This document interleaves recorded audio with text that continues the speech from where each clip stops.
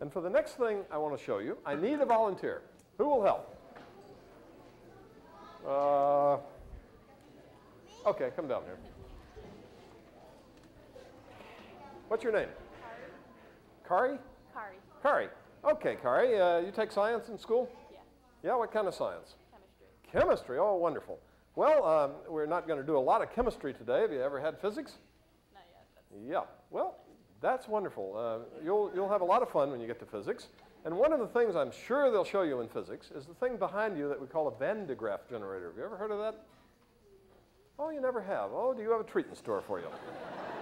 Carl, what we'd like you to do is step up on this stool. Let's put it a little bit farther. And put that hand right there and face the audience as best you can with that hand there.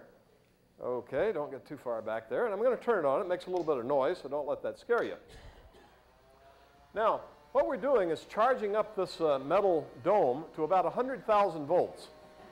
And similarly to Kara, we're charging her up.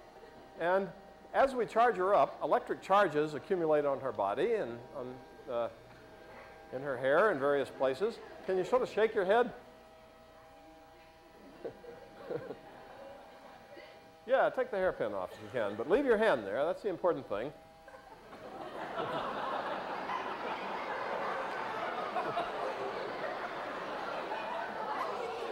Shake your head, but leave your hand there. Huh? Don't you ever comb your hair?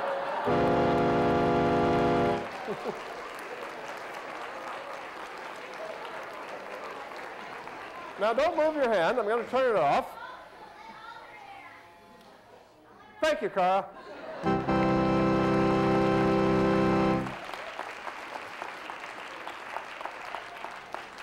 Now we could safely do that because she was standing on this plastic stool.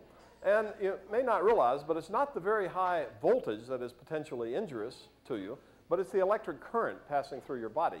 And to be sure, the more voltage, the more current you're likely to have. But by having her on an insulated platform, there was no path for the electric current to go through to anywhere. But we did charge her up to a very high voltage, and her hair also was charged up, and those electric charges repelled one another and tried to get as far apart as they could.